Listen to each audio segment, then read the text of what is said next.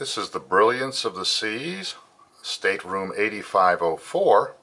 I meant to take a video before we checked in, but this is a quick video as we are getting ready to exit. This is a large outside stateroom on deck 8.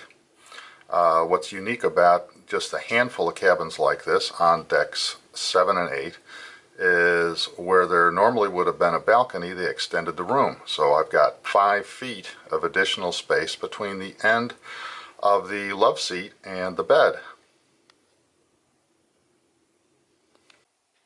This is looking the other direction. You can clearly see the extra space. I'm not going to go into the bathroom and the clothes hang-up area. That's exactly the same on all of the ships.